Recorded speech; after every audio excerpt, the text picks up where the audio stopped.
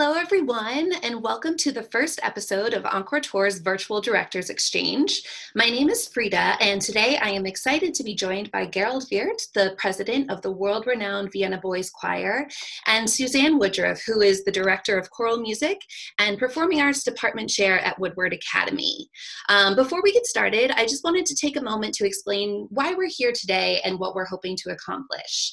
Right now, music educators and directors around the world are facing the same challenging experiences. And it doesn't matter if you're in Atlanta, Georgia, or Vienna, Austria, we are all united in our struggles. And while we may not be able to create music or travel together right now, staying connected during this pandemic is critically important. And that's why we wanted to connect musicians across the globe and allow them to compare experiences, come together a little bit and share in the universal language of music. Today's guests are not only incredibly accomplished musicians, they are also kind and generous members of the Encore family. And I'm very fortunate to be joined by them both and look forward to hearing about their unique experiences. So to get things started, Gerald, would you tell us a little bit about yourself and how your life as a director at the Vienna Boys Choir has changed in the past month? Well, I'm Gerald Wirth. I'm the artistic director and for several years now also the president. So I have two heads in the organization, but my preferred head, of course, is the musician head.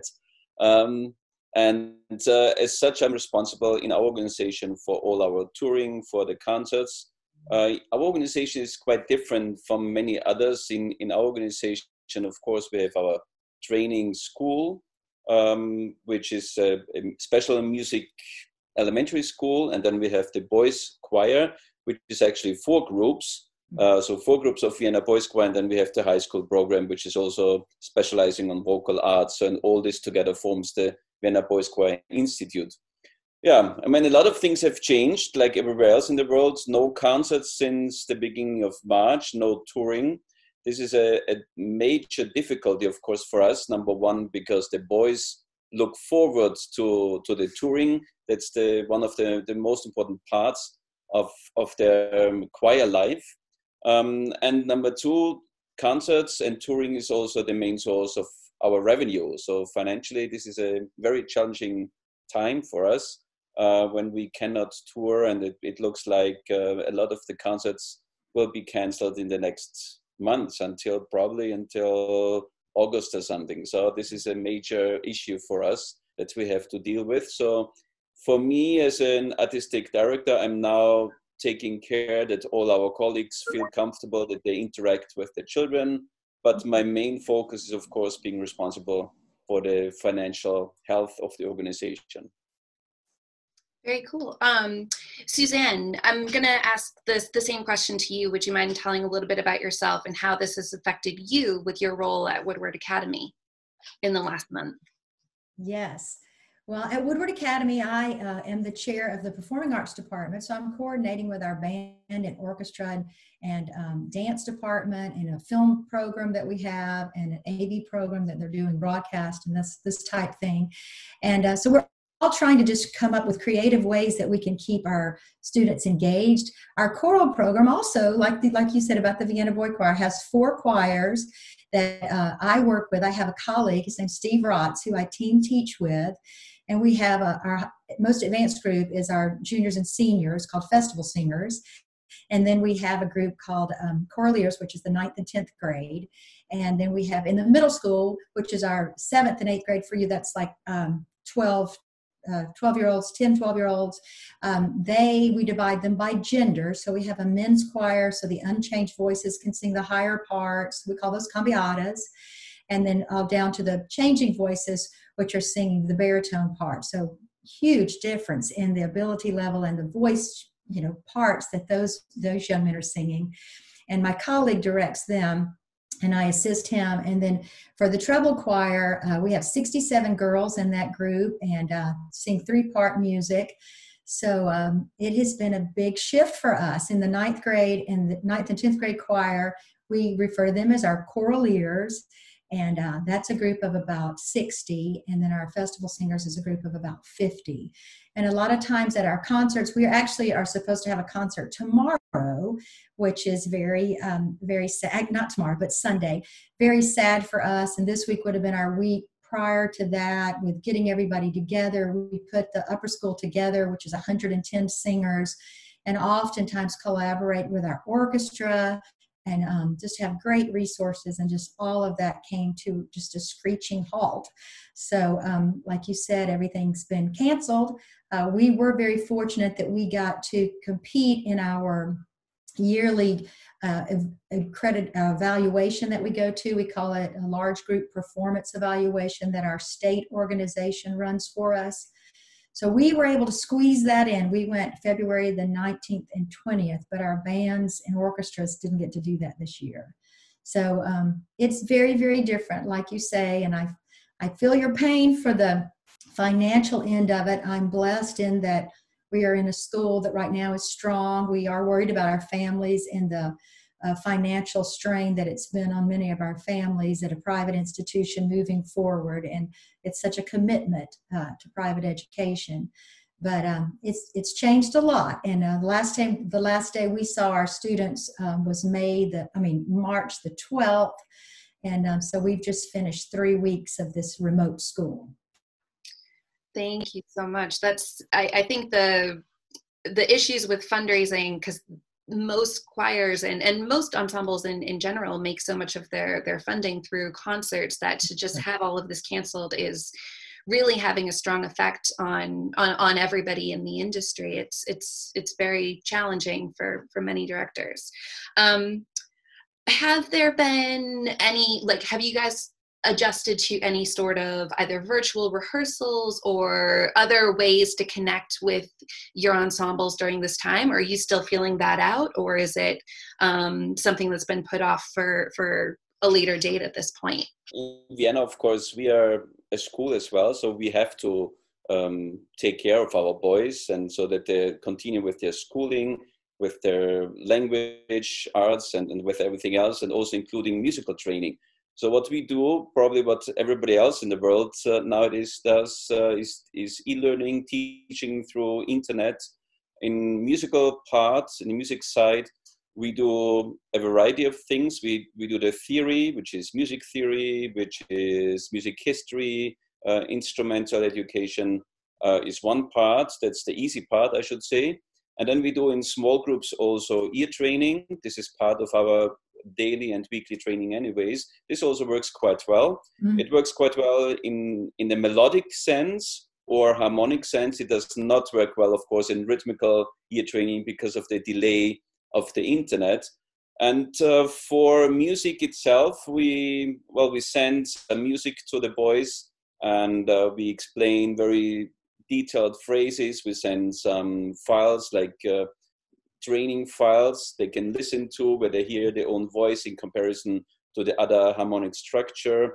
And then we meet with the boys in small groups, 5 or 6 at a time, and we sing with each boy, most of the time separately, but the other boys listen.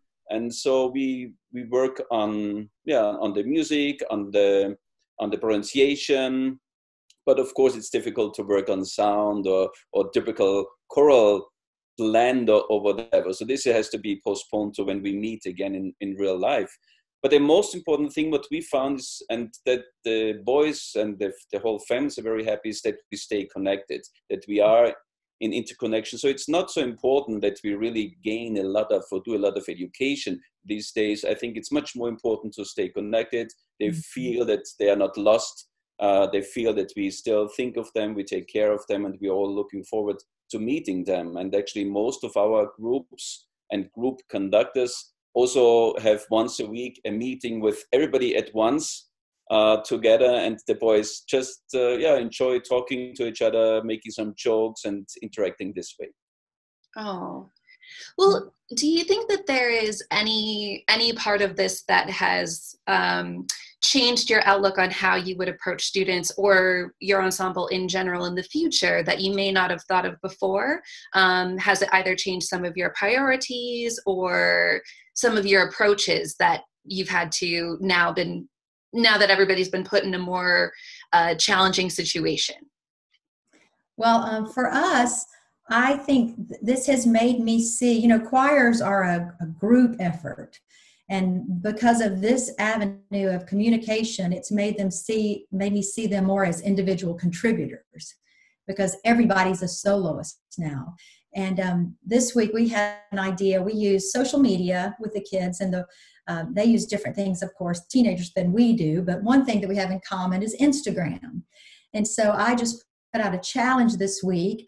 Since we couldn't have our concert, I said, I want you just to share 30 minutes of you singing, anything you want. We called it hashtag everyone that wants one gets a solo.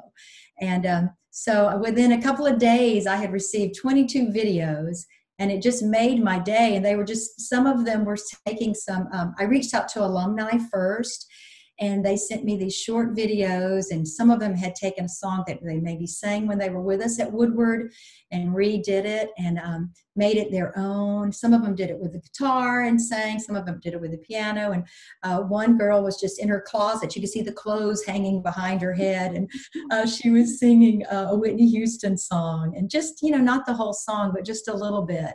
And it was a great way to hear from them. But that's not something that all of my singers are comfortable doing. In our program, we have auditions mostly for placement, but we don't exclude anyone. Mm-hmm. And so, you know, in a choir, you've got the leadership and others follow those strong voices. So that's been a big challenge, that I haven't been able to reach each individual. And one tool that we've been using is a website called Sight Reading Factory. And they were very gracious and reached out to us and offered us a free membership, as they were doing, you know, the schools here. And it was made it where each student could create their own account, and there's different levels. And so that has been an assignment that we've given them each week. And so I'm getting an 8 measure. It's very short, but just 8 measures of them sight reading something. And one girl was asking, it gives you the option, if you don't like your recording, you can try it again, but it doesn't give you the same example.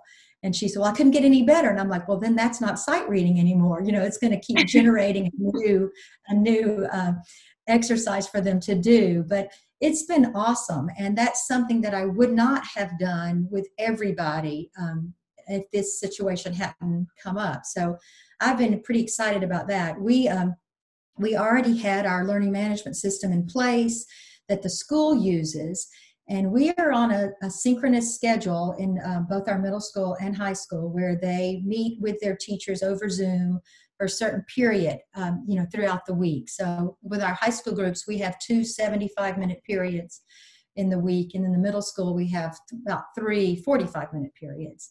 And like you said, Gerard, it's been great to let them interact with each other. And I've even let them keep the virtual background behind them. And I should share the picture with you. One boy had Eric Whitaker's head behind behind him one day.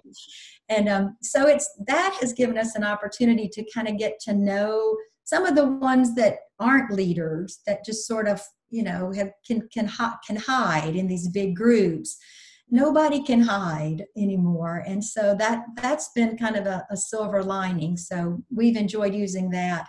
And I'm also just using the website musictheory.net.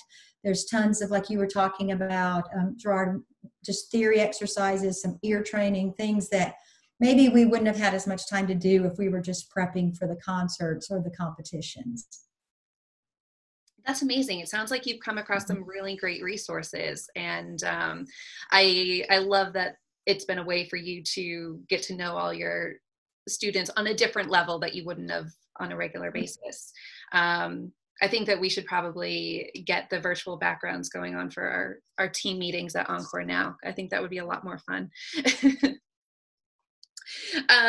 What about you, Gerald? Is there anything that you feel like you've changed in terms of your priorities, or things that you found that you wouldn't have thought of using before? In our organization, of course, it might be a little bit different, because a lot of the things we in general do, the repertoire, what we do, how we teach, is determined a lot by the festivals that we are asked to attend, by the touring that we're doing. But it shows us, and it helps me and all our staff to be much more open to all the tools that are around. And I'm quite happy about this, because we have been working on e-learning and virtual training for music teachers for quite a while, for the last 2-3 years. And actually this situation is quite helpful, that everybody now understands the importance of this. What do you both miss most about performing with your students right now? Oh my goodness, just getting to see them every day and interact with them. It's particularly difficult for us, for the ones that are about to graduate. And the state of Georgia here in the U.S. where we are has just announced that schools are not going to go back this year. So we're in the process at Woodward trying to figure out how we're going to honor our graduates. Some of them have been going to our school, since they were in kindergarten, and it's a very sad way to end it. So we miss the getting to see them every day, just getting to check in on them, and just walking around, and just the community of being together, of course. Yeah, it's exactly the same, I think, in our school, the same. I mean, our boys, they're already, all the Vienna Boys Choir, they're boarding students, so we see them day and night. And it's a huge change, because you see them every day from morning to night. And now, well, we see them maybe every second day, or me as kind of the artistic director, I see them even less than that, of course. Wow. And what about staying connected with your colleagues, with other music directors? Have you been, are there any apps you've been using to connect apart from the ones that you use for teaching, or, anything that you've been using to connect and stay together with your colleagues that may be different than what you've used in your classrooms? Well, we use some of the same tools that we use for classrooms, like Zoom or Skype, for personal communication, for team meetings, which I think every school, every institution has to do and wants to do them, and that's also important. We use our own school application, and through that we have at least once a week, we have a general meeting where all the teachers come together, and then we have in between different smaller groups, like maybe only voice teachers, maybe only the conductors, maybe only the other teachers. Yeah, we're having department meetings as well, for just the performing arts department. And then we're also, before I got on with you guys, I was on with the middle school teachers. And so we're having one of my friends said that he was just meetinged out. So he changed that, made a different word there yesterday. But lots of meetings. One thing I'm really enjoying is a lot of my friends, one of our orchestra directors and then our guitar teacher at school have just been sharing music and sending it out, and putting YouTube once again to the rescue. We can just share so much on YouTube as a way to share our music. And I've enjoyed that, just having my song that someone sends me during, the morning to enjoy while I'm having my cup of coffee. Oh, I love that. Both of you have many years experience between the two of you.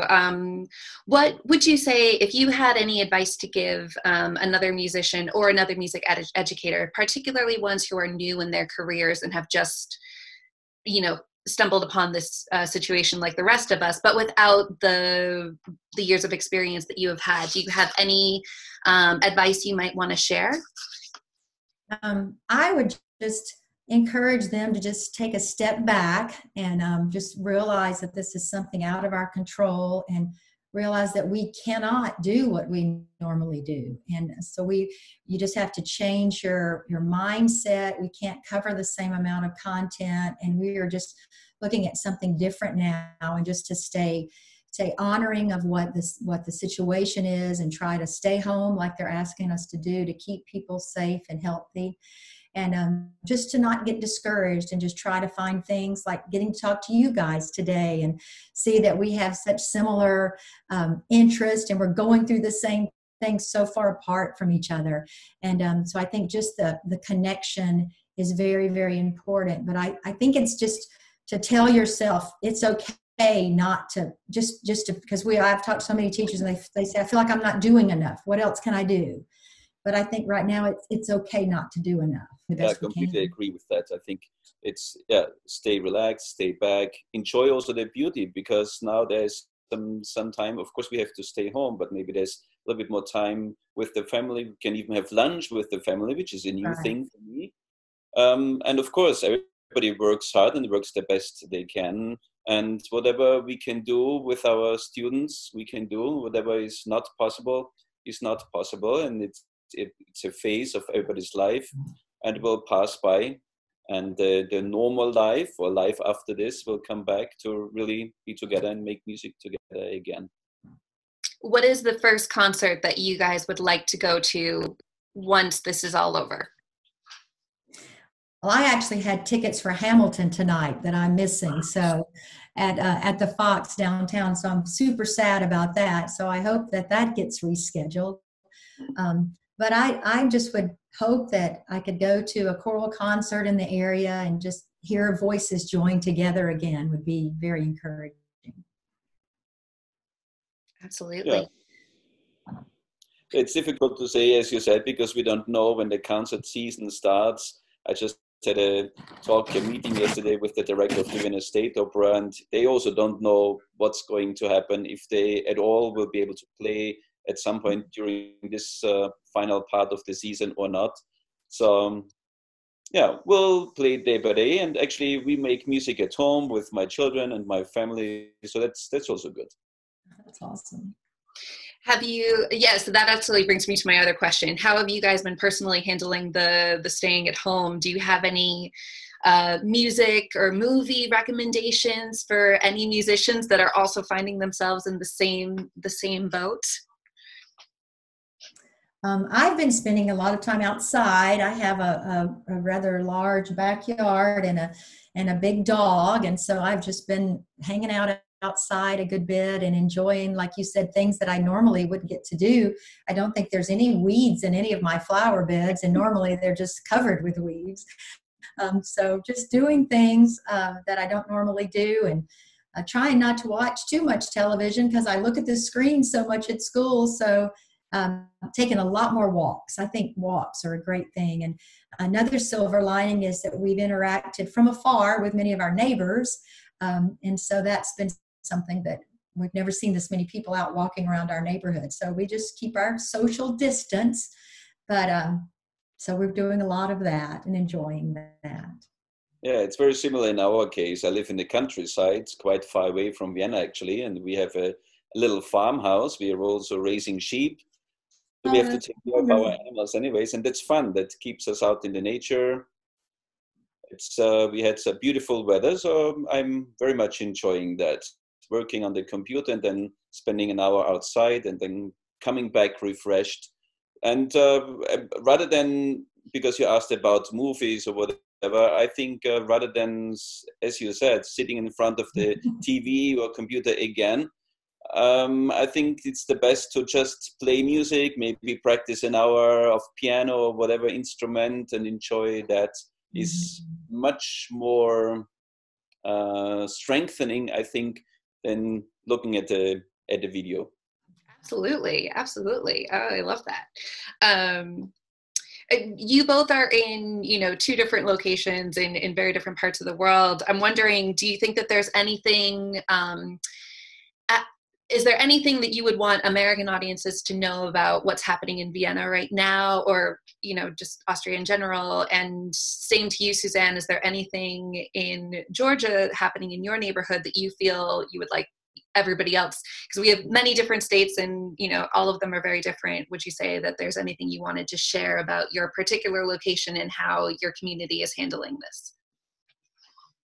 Well, there's a lot of support in our community, and I know on Wednesdays they've been having a special event where people just drive by our local hospital and try to show support and send up prayers for the workers there. And so that sort of thing's been exciting to see, trying to stay out of their way, but still let them know that everybody's thinking about these first responders and all that they're that they're doing. And so we're just trying to support what our local leaders are saying, and just keep everyone safe. So I think that, you know, it's pretty much, like you said, the same sort of situations in many different places around the world. Some places that are a little more densely populated or use, you know, transit systems more so where people aren't in their individual cars as much. I think we're hit a little bit harder where the virus spread more. So I'm a little bit in more of a rural area like you're describing. And my school is in a little bit harder hit area, closer. We're right at the Atlanta airport. But anyway, I just, you know, just feel that we're all on in the same situation here, and we just got to get through it. I agree. I think it's very similar all over the world, but it's also in some way it's comforting because we have experience from Asia, we've experience from here about experience in the United States, but Italy, what people do, and same as you said in your community, people are very supporting to each other. We had in Vienna for the last weeks, there was at 6 o'clock in the evening, there was an applause with open windows for the people who work in the healthcare system. And there was also a time, and we are still doing is that again, also at 6 o'clock, that many musicians play like trumpet fanfares or somebody sings out into the streets. So yeah, things like this are going on. And this is quite fun because something like this would never happen in normal life. Yeah. Yeah, absolutely. You know, you see those videos of, you know, everybody in Italy singing out of their balconies, and this would never, you're right, this would never have happened in any other circumstance, you know, that, not that I can think of at least. Yeah. All right. So do you have any other questions? Would you have any questions for each other that you wanted to discuss? I've had the opportunity of hearing the Vienna Boys Choir a few times. I think that the group actually came to Woodward Academy years ago, and so that was exciting. And I just wish you the best and hope I get the opportunity to hear your amazing group again. Well, thank you very much. I hope that you join us and come to Austria at some point with any of your groups. We would love that. We would love that. I can't wait till we can travel again. And it's hard to believe you guys were just in Milan with the Prelude conference, and then all of this happened. So we're all anxious for them to get this under control and get this where we can be travelers again, because that's this main. Exactly. For us musicians, this is an important part of life. It is an important part of life. It has changed us. Yes. Yes. It definitely has changed us, but, you know, I think that this is, you know, something that we'll all get through, and like we're all learning new ways of coping, new ways of getting through things, and new ways of, you know, being creative, which I think is really quite a wonderful silver lining for this whole endeavor. So I hope that this was helpful for both of you. It was really exciting for me.